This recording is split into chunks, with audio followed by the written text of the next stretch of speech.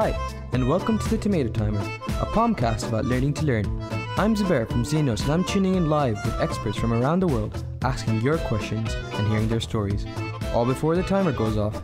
24 minutes and 39 seconds to go. Hello everyone, welcome to episode 21 of the Tomato Timer. Today, we take an interlude from the STEM Career Series for a special episode in association with UN75 and Impactor to speak about a really important conversation, the global conversation for the future of our planet. And it gets even more special because I'm joined by two amazing guests. And on my virtual left-hand side is Edward Sayed, a media and strategy advisor for the UN75. Thank you for joining us, Edward. Thank you for having me. And on my virtual right, we have Maiken Witt, the business director at Impactor. Welcome, Maiken. Thank you. It's a pleasure to be here, Zubair. Thank you for joining us, guys. And just to kick this off, Edward, could you just tell us a little bit about what the UN75 is and what is it aiming to do? Sure. So the UN75 was launched in January by the Secretary General. It's the largest exercise mounted by the UN to gather public opinion and crowdsource solutions. If you can imagine, we're tackling huge problems like this pandemic that we're facing at the moment, utilizing the UN system. And really, the UN is designing the UN75 to engage the world on opinion, perspectives, analysis to be submitted to the UN through its survey, the UN75 survey, which will map the journey for the next 25 years. This is a initiative that is really trying to crowdsource key solutions from all parts of stakeholders, particularly young people across the globe. This is really about shaping our future together, and the institution recognizes this. So that's really the premises of what it's doing. But of course, there is the element of commemorating the 75 years, but looking beyond that 75 years is the key part of it. So looking at the SDGs, for example, Sustainable Development Goals, and how that will be defining the next decade. And this will all be presented to global leaders in September in the General Assembly that will take place. And if it was to be kind of like simplified, just from my understanding at least, the global conversation is kind of happening and it's being recorded through a survey that's being conducted and trying to be reached out to as many people as possible. Is that correct?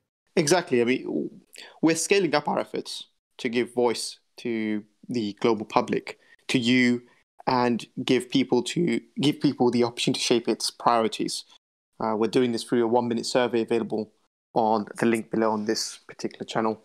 And this survey, it takes about a minute to complete, available in 50 languages, readily made accessible and possible to enable people to ask and share their views through this initiative. We want to connect with people and connect people to the UN to help us shape the future. And again, like I said earlier, the results will be presented to the world leaders in September 2020 at the General Assembly, when the international community will set out the vision for the future at the official commemoration of the UN's 75th anniversary. And to give you an example, we've partnered, to ensure that we can reach people, we've partnered with institutions, in fact, 3,000 partners that are working across industries and sectors such as gaming, fashion, sports industries, NGOs, youth networks, big partners including Facebook, Instagram.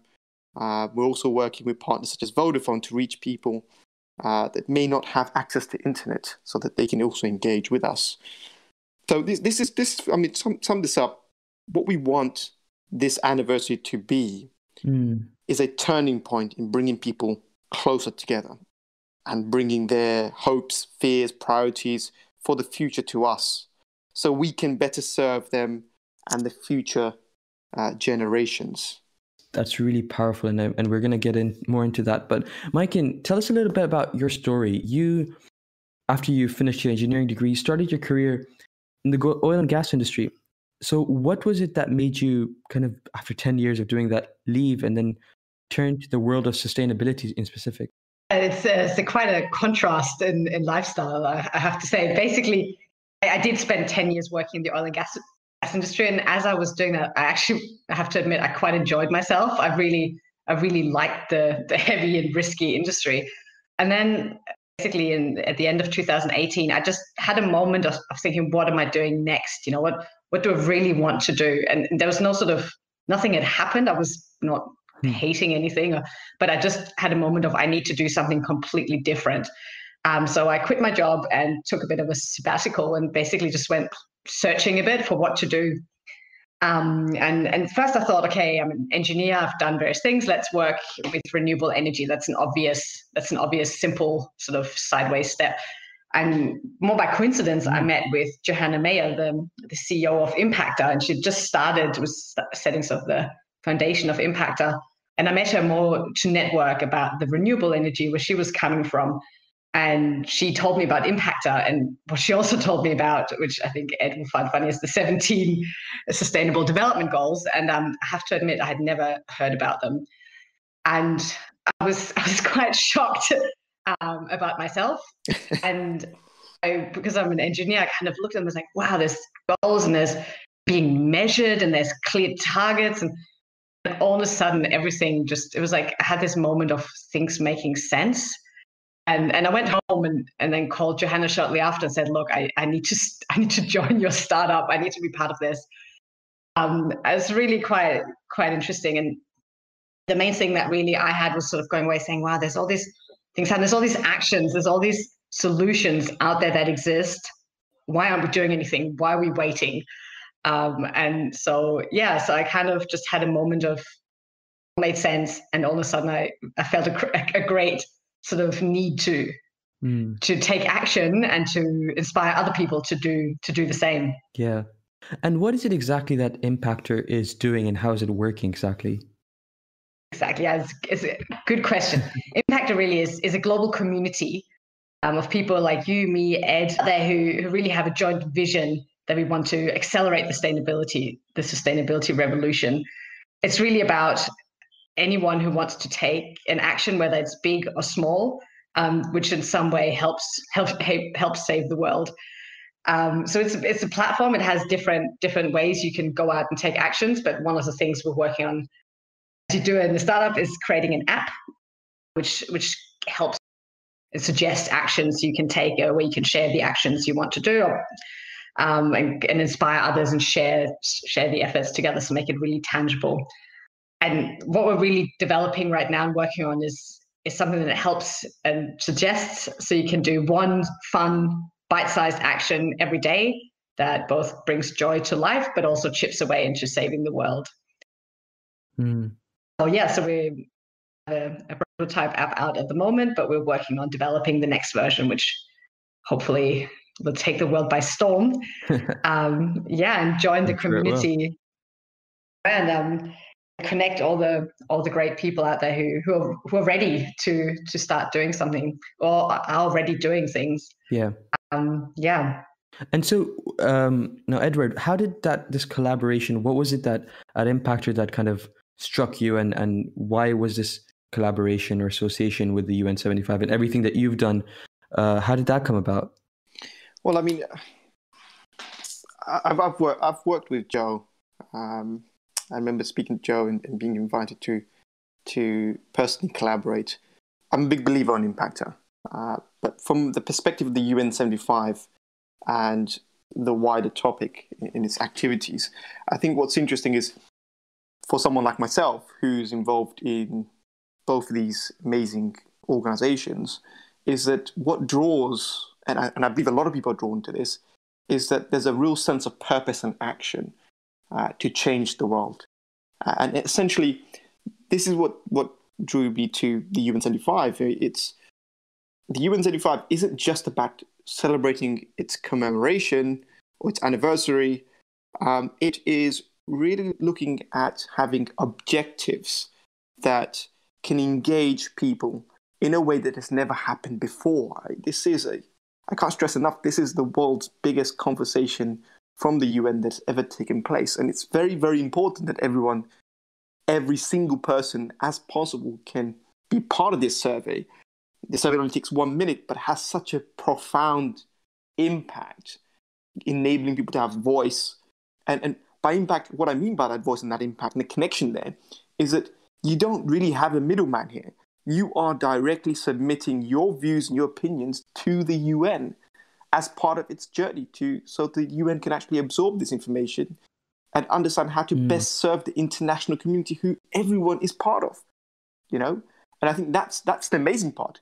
And someone like myself who has been working in media for some time now, covering stories, producing stories, collaborating with businesses, institutions, building assets at times around the UN for major news channels across the globe.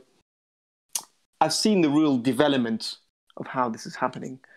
And what excites me is when I see organizations that are not just looking at regurgitating those topics, but are looking at actionable activities, right? Because if we want our future to change, we want a better, positive, epidemic-free future to some degree, then we have to look at how we can learn from where we are right now and how we can implement actions that have great impact.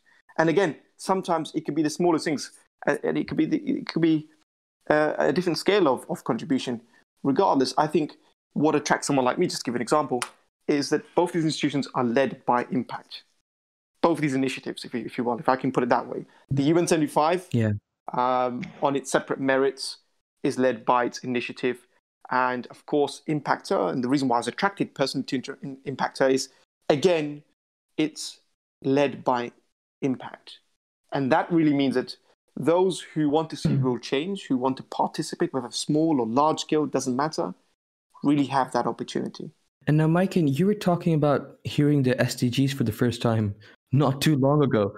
And I have to be honest, I was lucky enough because I was growing up with my father working in a development bank. So I knew about the MDVs and the SDGs as they were like happening. But now more than ever before, something like, I was just talking to Edward about this, that the Millennium Development Goals were things that I'd remembered reading once in a textbook in my economics textbook at IGCSE level. And that's it. That was the only time I'd mentioned it. And yeah, it was those key indicators and key goals and metrics that the world was working towards. And yet everyone, it seemed like the world didn't know what was happening. Now, the SDGs are definitely something that have been much better promoted and a lot more people know about them. As you know, like my kind of goal and the one I champion is goal number 4, which is making education accessible to everyone. But in particular, what is it about the UN 75?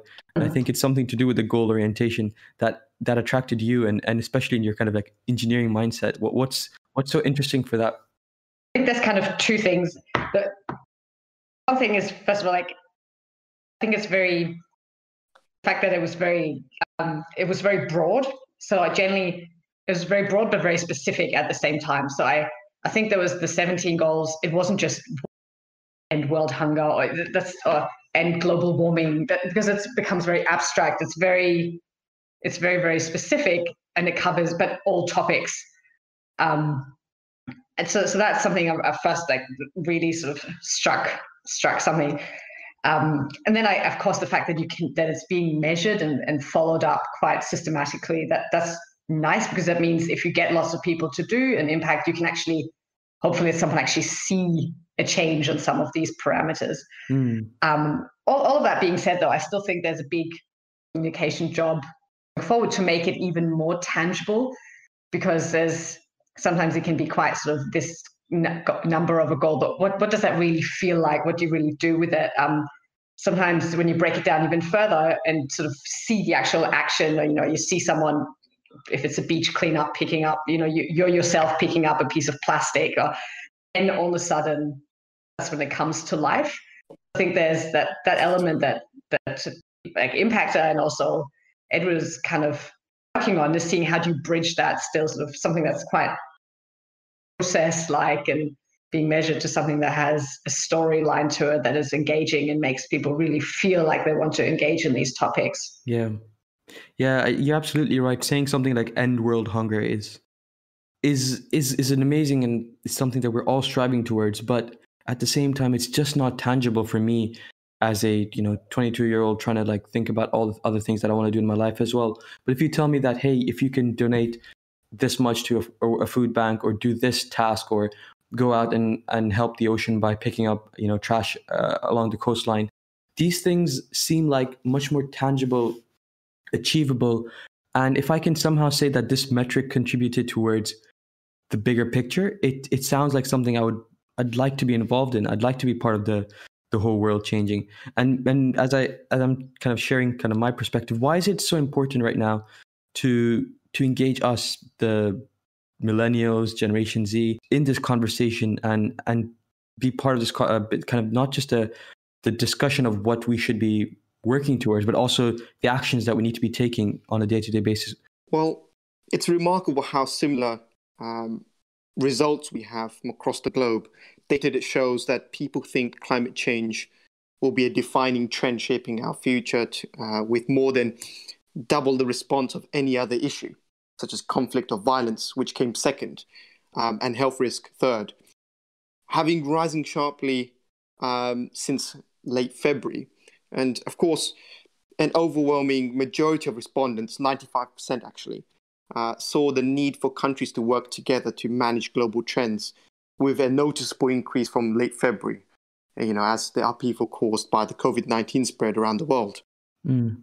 And in our independent world, the fate of one community in one place is linked to the wellness of another place. So, I think what's more important today is that when we recognize that we're all interconnected, and that something you may do, whether it's in a small scale, somewhere, maybe even in the Amazon, will have a ripple effect that will reverberate across the globe. And I think that's also the reason why the UN 75 would love to hear from your listeners, from you and from every single person. Most importantly of all stakeholders that we need to engage is youth, young people like you, who joining us today can make a difference. Your voices are important more than ever before. Your solutions are important more than ever before.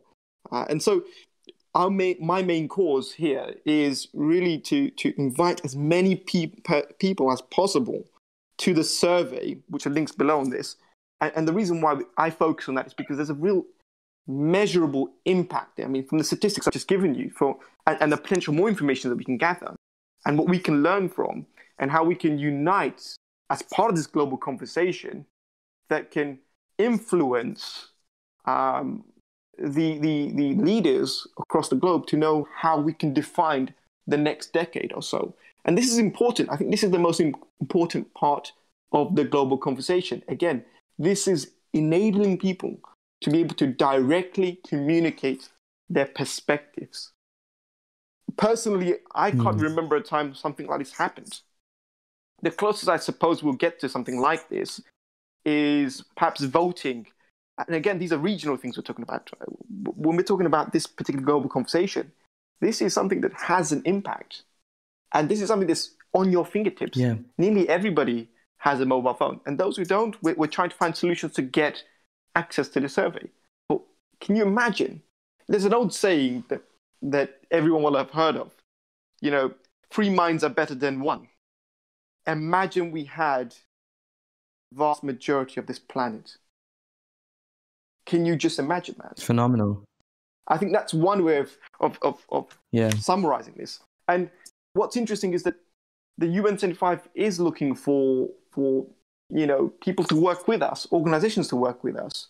And my associates, they are working very hard to define this. And I think at some point, we're having discussions at the moment with Impactor. It'd be exciting to work with Impactor as well. I mean, I'm a big fan personally. Definitely. So I'm sure we'll find a way. But again, I want to extend this invitation to the world because it's important, again, that we focus on impact. And everyone that's in the camp of supporting and saving our planet, it's only a minute. Take this survey. Do what you can.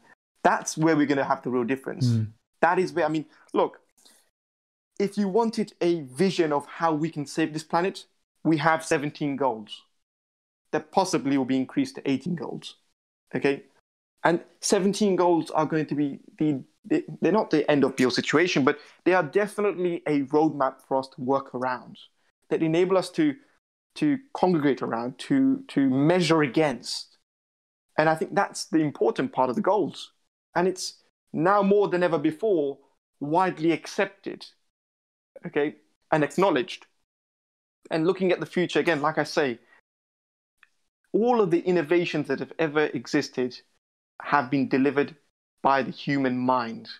And if we can just have as many people as possible, if not the entire planet, to work with us, can you imagine? I think that's a real positive.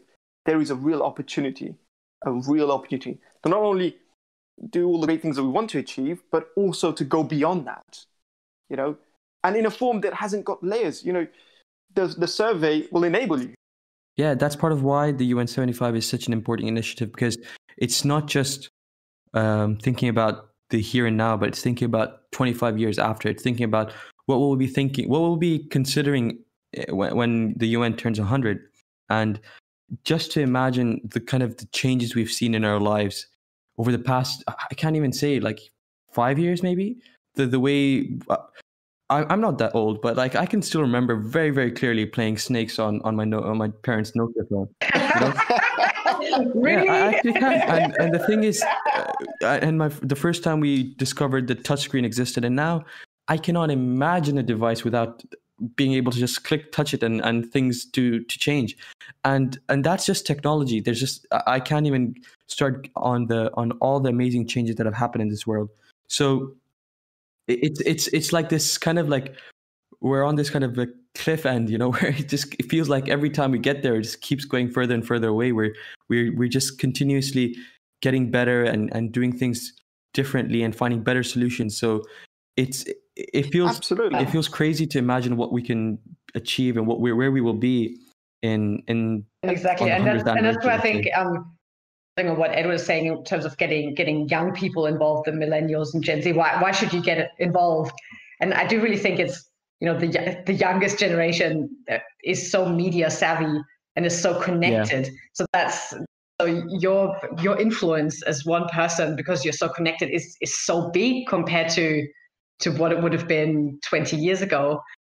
So you have an phenomenal power in that sense. The other thing is, I think there's the younger generations heavily influence the older generations as well. So it's very inspiring for millennials and Gen Z if they go out and promote actions. The older generations will kind of follow along to that, is my belief.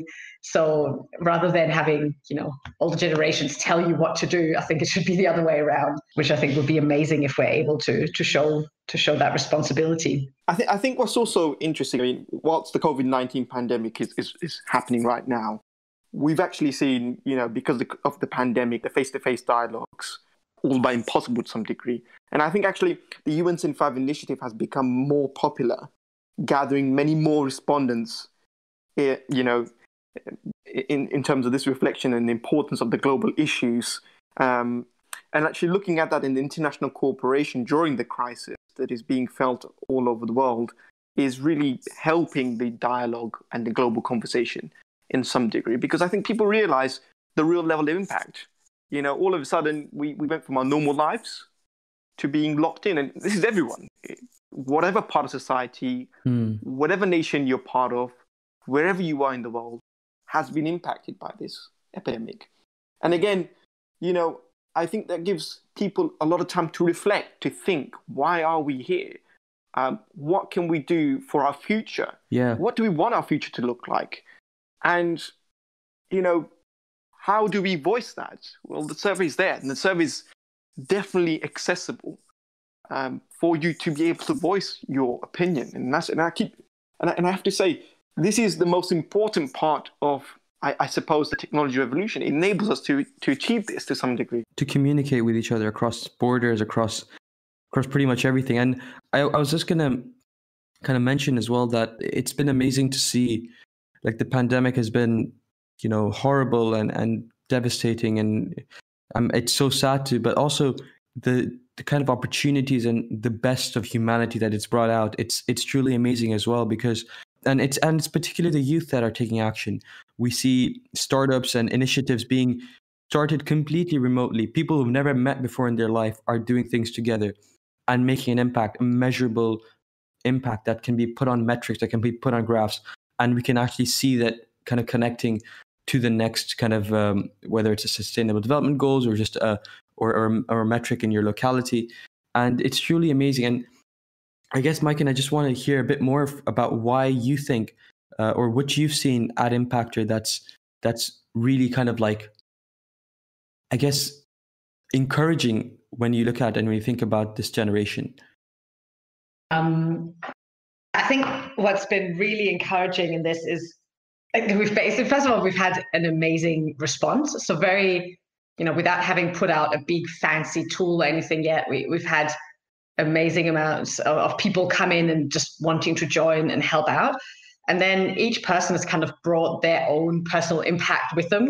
So I keep getting, every day I get at least one kind of encounter with one of the people in our community who's joining that gives that very personal kind of boost where I'm thinking, wow, these are just the people we're seeing. I mean, if you multiply that, because there's so many out there who want to do something, that is such a big power waiting to be unleashed. So it's both a feeling, but we also have numbers on it, and getting massive feedback. I think it's also the fact that it's really seeing it from very young people all the way up to the older generation, the people who've worked in the field maybe for years are finally saying, well, finally, after being in this field for 20 years now, all of a sudden I'm not the crazy one. Now other people are speaking the same language as me. Yeah. And you get so touched by that, because clearly I was one of these people who until a year ago didn't have anything to do with that space. So I completely, yeah. And of course, at the moment also, I feel like I'm meeting a lot of people who are doing exactly that, are leaving their old work life or ways behind and making real change, not just, small difference in buying an organic vegetable, but actually making some real big differences. Also, people who I would have never thought in my own friendship group or further out. So I think there's many, many signs showing that the time is right. Yeah. And that we are ready. Well, the time is right, and the time has to be right in some cases as well, because the world won't stop for anyone. Things will continue, and if we don't change our ways, and things that we take for granted and will just not exist anymore. And I guess I want to kind of build on another angle, at least of a little bit, is we know the impact, we know how important it is for the youth to be involved, but more than ever before, maybe COVID has kind of like helped highlight this as well.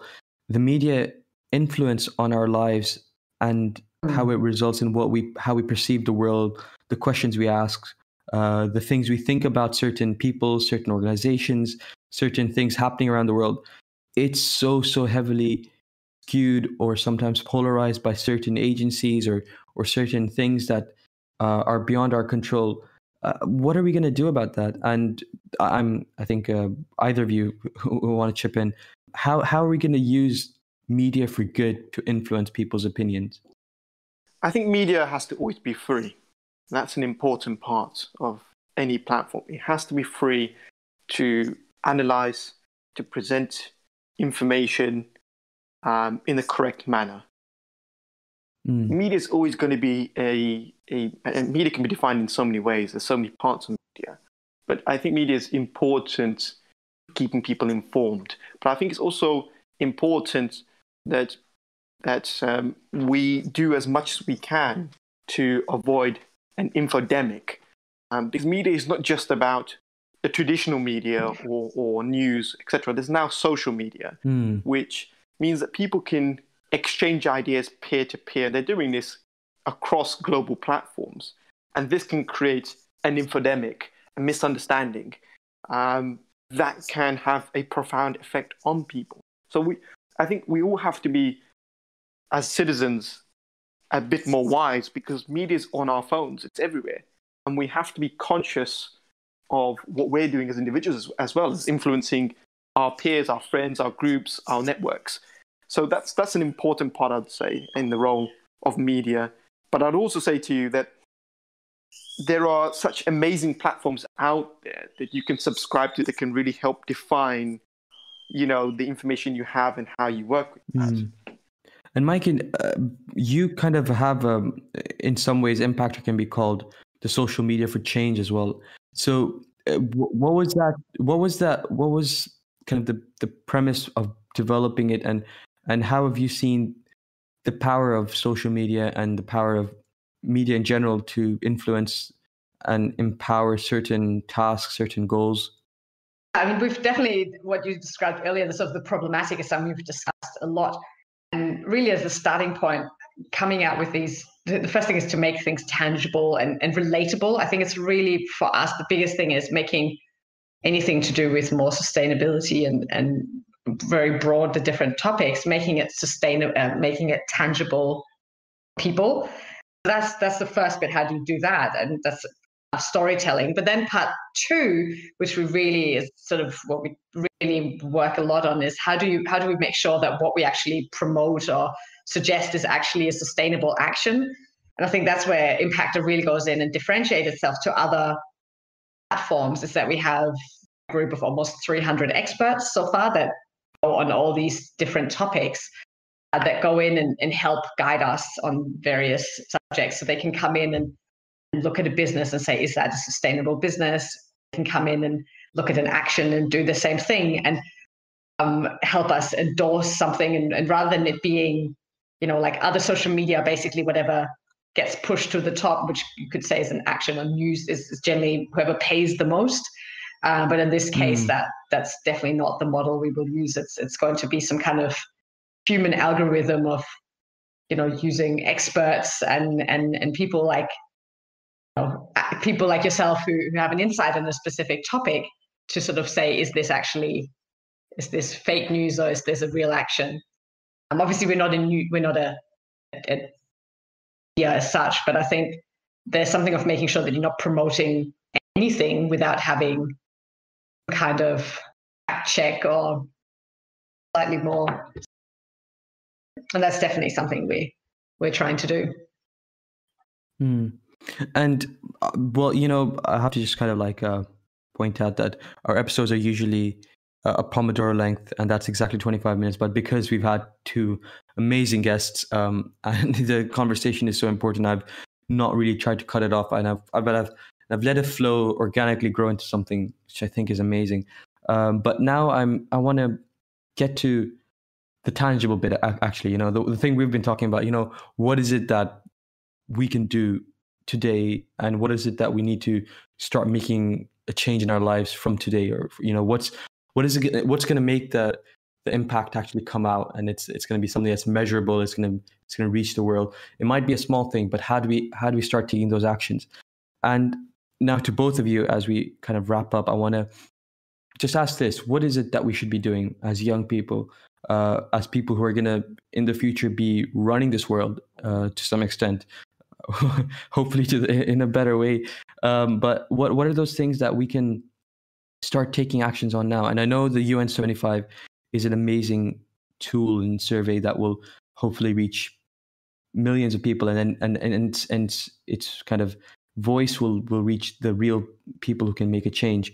But other than that, the Impactor app is an amazing place to get some things to do on a day-to-day basis, on smaller tasks which are tangible. Where should we be heading towards? And I'll start with Edward. What do you think? I'd like to focus on the present. Yeah.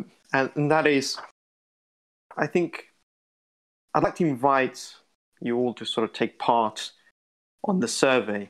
And the link, as I mentioned earlier, is down below. And also what I'd like, recognizing that young people have social networks that they can influence within their own personal sphere. I'd like, and I think we have, a important social media campaign that we would also love for you and for your listeners to join into. And after taking the survey, what you can do is you can write on a piece of paper, I had my say. and share it on your social with the hashtag UN75. And I think that's going to be powerful. Imagine everyone did that and they got one more person to contribute, one more voice to shape this future. We can really deploy the concept of three minds is greater than one on a scale which is unbelievable. And I think that's what I'd like everyone to focus on as a present. And Mike, and what about you? Yeah, very, very similar, just, from my angle. That, of course, the first thing I would my call to action would be get people to join our impactor community. So on impactors.global, and then do the same thing as what Edward suggests, take your first action. That could be doing the survey or whatever action you think makes sense for you. And then share it on the platform and share it to others and get more people to do that same action and getting inspired by other actions that are out there. There's many things we can do. I think I wouldn't overthink it. I would just choose one area you're passionate about and do just one small thing in that direction. And then from there on, I think anyone will be inspired to do more without having to really even overcomplicate it. So, and I think that way we can take the world by storm, everyone to sign, promote it, Yeah. Brilliant. Take the world by storm. Take the world by storm. I think I want to end on that. Thank you guys so much for joining us today. Edward, it's been a pleasure having you. Likewise. Mike, an awesome pleasure to have you as well. Great to talk to both of you. And it's going to be, it's amazing to have had all these listeners as well join in. And hopefully the listeners who are listening offline, not the live ones, will also be interested in what we've just spoken about and take the actions that we will kind of describe in the description as well, so that you can have easily access those things. So thank you so much for joining us, and we will see you soon. Bye. And that's another episode of the Tomato Timer. If you'd like to ask your questions and join us live next week, join the ZNotes Discord server. The invite link is in the description. And to learn more about ZNotes and how a bunch of students are on a mission of making quality education accessible to all, go to znotes.org. Bye for now.